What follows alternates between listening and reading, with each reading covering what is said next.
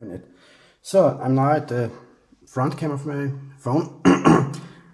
As you can see here, there's the IDE, and I'm going to turn it on. So let's turn it on quickly.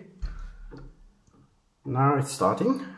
As you can see here, 3 input devices are detected, 4 output devices are created, 2 Xbox joysticks and 1 virtual mouse and 1 virtual keyboard. And now let's give it a shot via the input events. Let me quickly go here to the evtest. Evtest.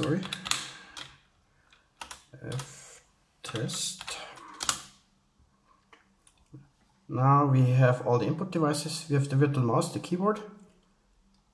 And let me see, the first pad is the 259. That should do it. That's an Xbox controller, but not a real one. It's just the one which is simulated. And now let's give it a shot. And as you can see here, it reacts. Analog movement, D-pads,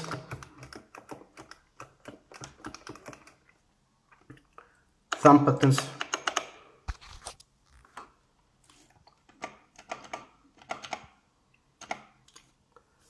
yeah, that's about it.